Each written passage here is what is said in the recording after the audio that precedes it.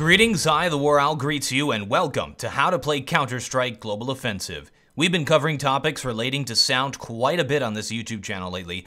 This time, I'm going to be covering some key areas on the map that you can position yourself in to get important information about your opponent's movements based on their footsteps. Sound is nearly as important as vision in CSGO, as it allows you to get information about where your opponents are and what they are planning. The whole metagame revolves around sound. Footsteps in particular can give away quite a bit, and sometimes players aren't too keen on where they can be heard from, and forget to hold shift when moving around the map. The range you can hear footsteps is very simply a circular radius around the player, extending through the walls. Sound doesn't travel like it does in real life. In Counter-Strike, there's no echoes with the footsteps, it doesn't bounce or anything. Other sound effects work differently than the footsteps, but for this tutorial, we're just going to be focusing on the footsteps. Keep in mind that what material the player is walking on creates different sound effects, and having map knowledge of where the ground turns to metal grating, for example, can be incredibly useful. To better determine the exact position of players, it helps to face them through the wall and move your head around, much like an owl. And you'll be able to hear the difference in amplitude of both sound in your left and right ears. Using this information and with knowledge of the map and where you can hear, which is sort of what we're going to be talking about in this tutorial, your brain will be able to determine the exact player positions on the map. It's worth noting that you should invest in headphones capable of stereo instead of just using your laptop sounds. You need to be able to hear a separate right and left.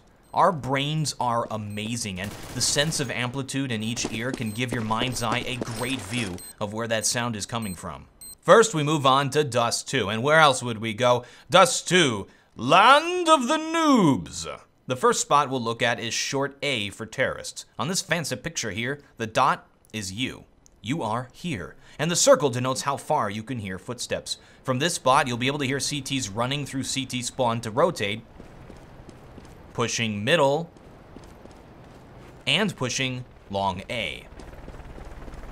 As a CT, you have to be mindful of how far that range is if you want to go sneaky-beaky-like, and make sure to shift walk when you're going through those areas. At the same time, the sound goes both ways.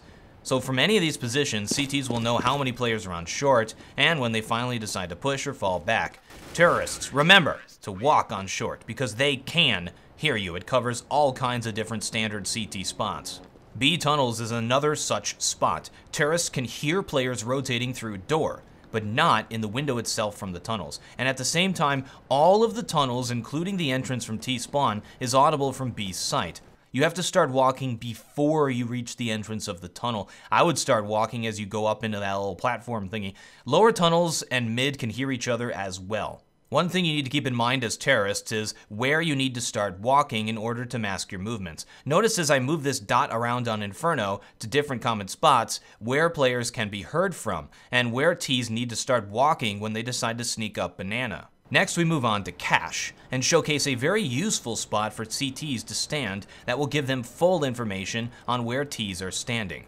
At the start of the round, it's customary for CTs to throw down a mid-smoke. They can use this to get a forward position near the entrance to vents. From here, look at the possibilities. They can hear players entering into A main,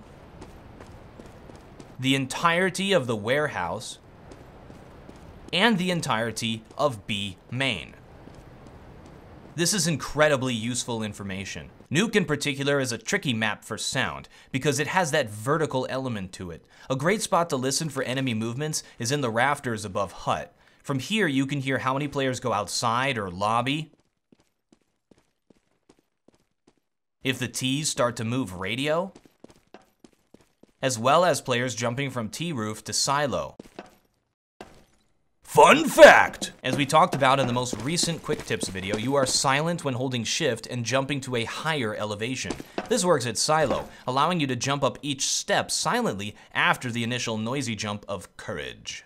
So if you're a terrorist, remember, you'll probably have to walk all over this area to conceal your positioning, otherwise Ts will have a good idea of where to rotate and when you finally decide to push.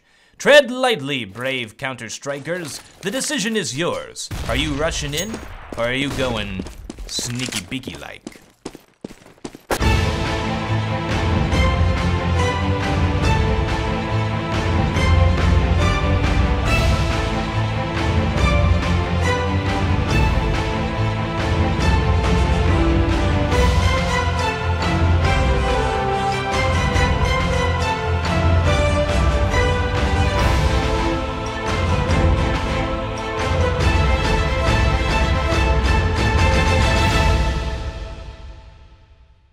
I am Forkman!